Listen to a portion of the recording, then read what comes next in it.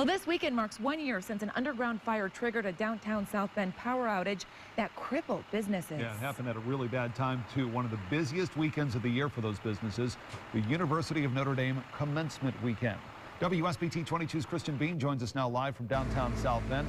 Kristen, the outage meant a lot of businesses lost a lot of business that weekend. Yeah, thousands were in town expecting to visit downtown bars, downtown restaurants, and hotels. But when power went out that Thursday night, plans changed. WSBT-22 cameras captured the moment 1 year ago when the lights in downtown South Bend went out. All of these are all refrigerated coolers. Sherry Huffer, the store manager at the South Bend Chocolate Cafe, remembers generators were brought in and food was moved into refrigerated trucks.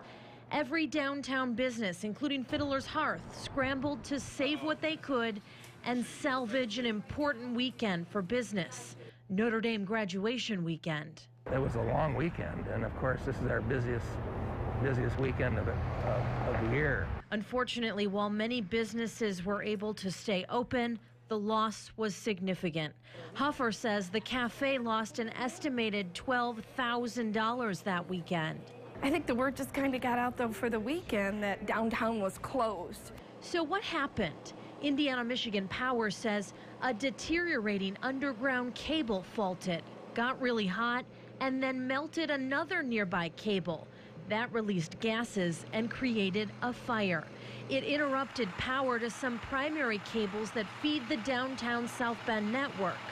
And in order to prevent more damage, I&M shut down all power to the downtown network. 800 customers, including most downtown businesses, lost power for about 2.5 days. Over the last year, I&M has hardened the underground infrastructure that powers downtown South Bend, and we will continue to enhance and modernize this equipment going forward.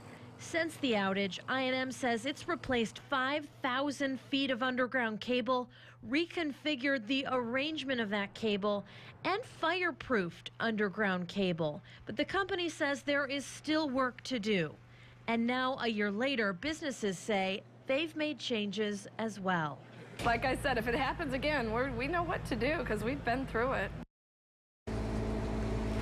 Now, some businesses said they were reimbursed for their losses by I&M, and all are hoping this weekend's graduation goes better than last year. Live in South Bend, Kristen Bean, WSBT 22 News.